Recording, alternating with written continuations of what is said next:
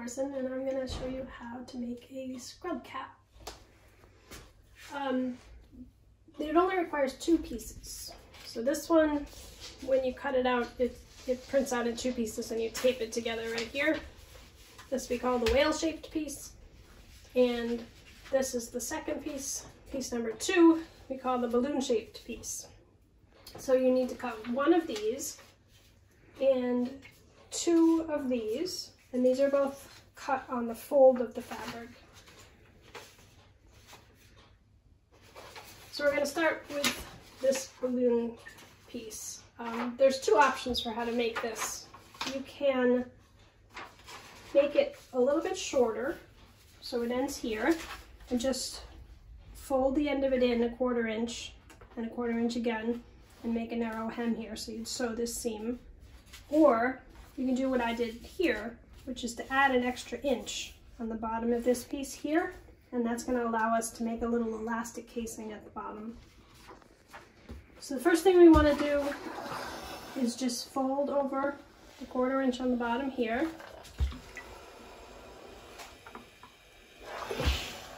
And then fold it in again about 1/2 inch. This is going to be our casing for the elastic. Press that down, and then I'm just going to go sew this down close to this folded edge here.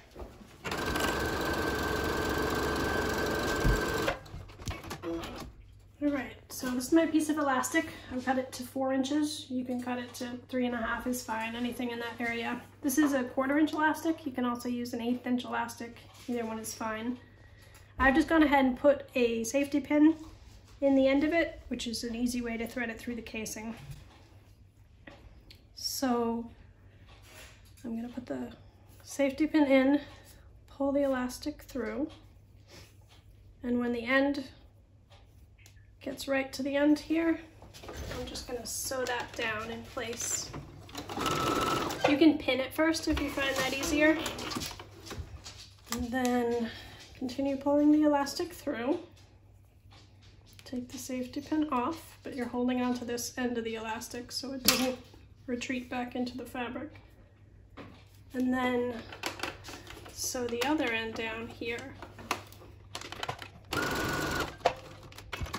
So this is just going to create a little pouch at the back of the cap in case somebody has a ponytail or longer hair that they need to put in there. So the next step is to take your 2 whale pieces. We're going to place these, open them up. So you got long pieces.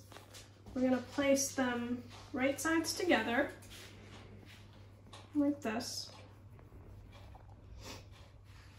And we're going to sew almost all the way around all the edges. You do need to leave about a 3 inch opening. I like to leave it somewhere around here on this rounded side, because we're going to turn it all right side out after we sew the seam. So if you're comfortable just sewing this like this, go ahead. If you want to pin it, that's fine too. I'm just going to go ahead and sew it in place. I'm using a 1/4 inch seam allowance.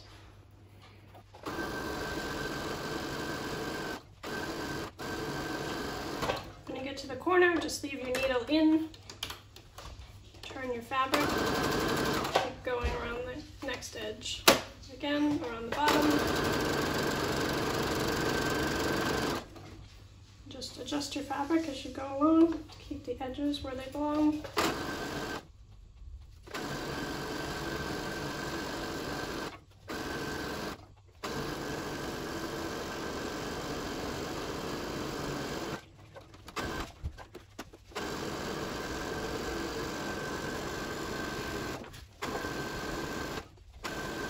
So you can see I started sewing here. I'm going to stop roughly 3 inches ahead of that, and that's going to be the hole that I use to turn it right side out. Alright, so go ahead and turn this right side out.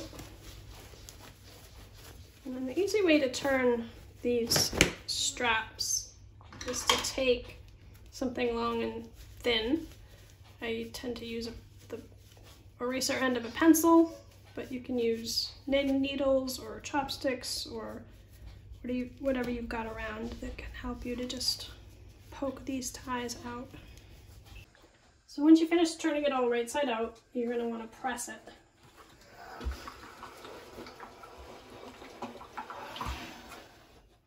And when you get to the opening where you turned it, just make sure that both sides have the raw edges folded over. We're going to sew those closed in a minute.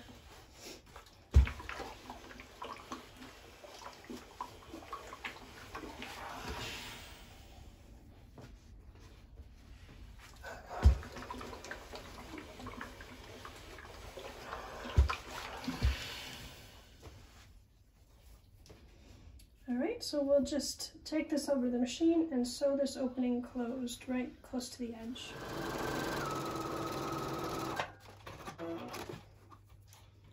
Alright, so now we just need to sew these two pieces together.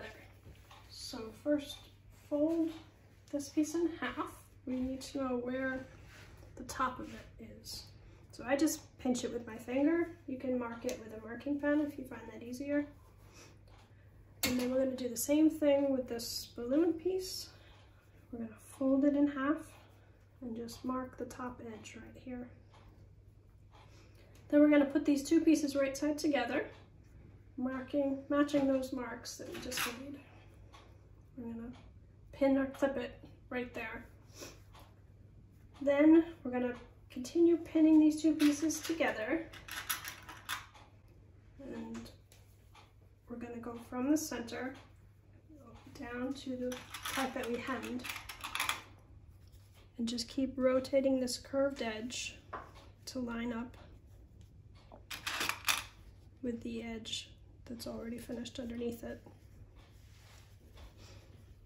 We're going to attach them all the way down to the bottom where the hem or the elastic is. And then go back and do the same thing on the other side, starting from the center, going all the way down to the hem or the casing. And now we're going to sew this seam, starting right here at the hem, again using about a 1/2 inch seam allowance. And back stitching at the end to lock it. Just pull out your pins or your clips as you go along. Just take this slowly because it's a curved seam. And just keep adjusting underneath to make sure you haven't caught the underneath fabric. Make sure it's right where you want it, lined up with the raw edge.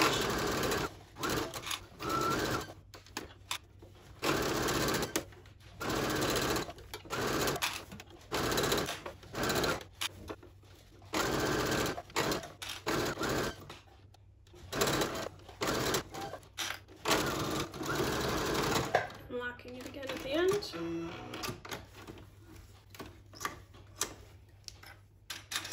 Now at this point, the cap is basically finished. You just need to turn it inside out. We recommend that you strengthen this last seam because there is still a raw edge here. So if you've got a serger, you serge around that seam, just disengage the knife so the finished edge underneath doesn't get caught in it. Without a serger, the easiest way to do it is just to use a zigzag stitch. So you'll go back, stitch that same seam again, and you're just gonna sew the zigzag between the seam and the raw edge just to protect that from fraying.